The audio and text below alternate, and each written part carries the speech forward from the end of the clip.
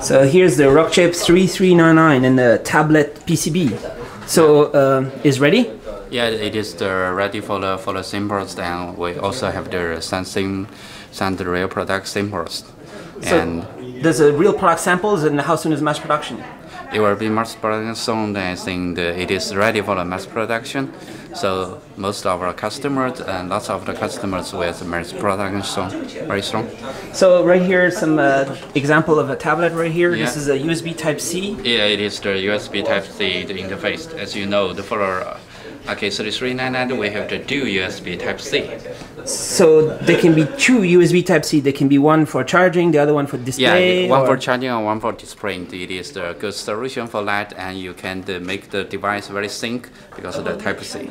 And there can be some amazing cool docks with all kinds of USB hub, all kinds of function right. with the dock. Yeah, right. On USB Type-C and the VR. And also we have the solution for the 3399 for the VR. And as you know, we have the two solutions for the VR, the 32AA and 3299. So this is a 3399 VR.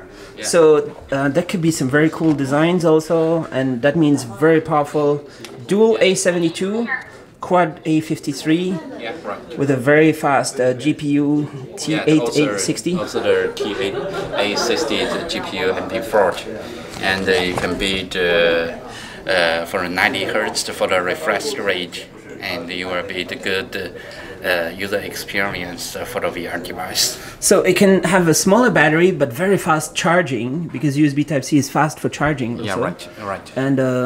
And so all this stuff is also just about ready, and we can see the specs right here.